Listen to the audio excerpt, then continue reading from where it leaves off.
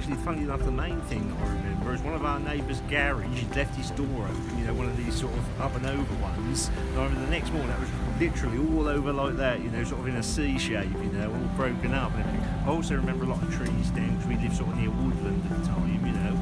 And I just remember sort of the clear up and everything. My father ran a fish and chip shop at the time, and obviously all the electrics was out and everything. I remember the next day, sort of we were sort of thinking, you know, customer-wise, what we're going to do, and sort of things like that. Really, just sort of a sort of strange sort of feeling because that sort of thing had never happened before, you know. So. Cemetery Road.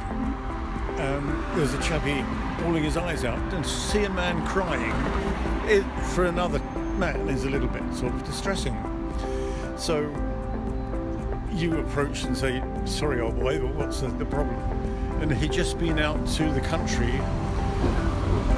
I just met her somewhere, where he's refurbishing a period property, and he'd just been out there expecting to find a pile of matchwood because he'd gutted the place and it was still standing because the wind had gone through it rather than had anything to blow down, and he was crying for relief.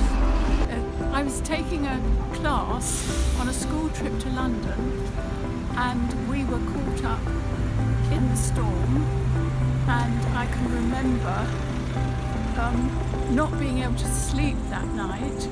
The children were quite worried about it, and then coming back the next day, we saw all the overturned lorries, and then got back to Ipswich and saw all the trees down. So it was quite an experience for them. They were 9-year-olds at the time.